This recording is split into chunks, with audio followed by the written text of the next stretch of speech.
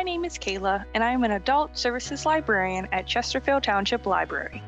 Today, I will be showing a quick demonstration on how to access and use Creativebug. Creativebug is an online crafting community that provides classes in many creative areas, and it is free to use for Chesterfield Township Library cardholders. So let's get started. Accessing Creativebug is easy to do. First thing you want to do is to open up the web browser of your choice and go to the library's website, which is shaylibrary.org. So from here, you would scroll over to the Learn tab and select Creativebug.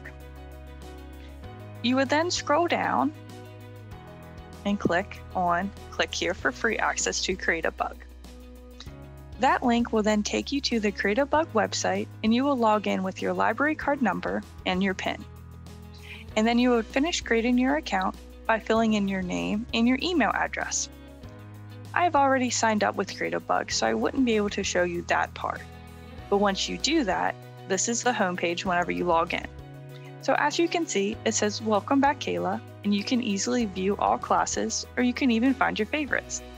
So once you scroll down, you can pick up where you left off if you were in the middle of watching a class.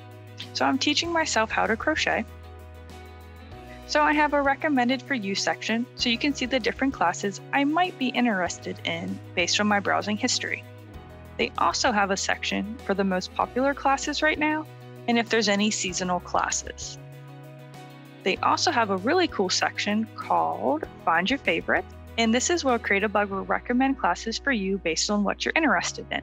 So you would click on Find Your Favorites, then this will load, and this is all the different types of subjects that they offer. And I chose knitting, crochet, food, and home. So once you chose everything you're interested in, you would hit Let's Start Crafting.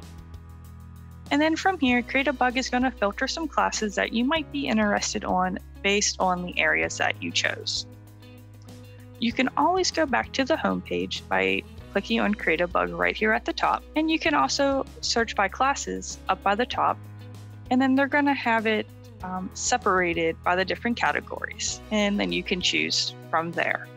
So Creativebug is a great resource if you are into crafting or if you want to learn how to craft.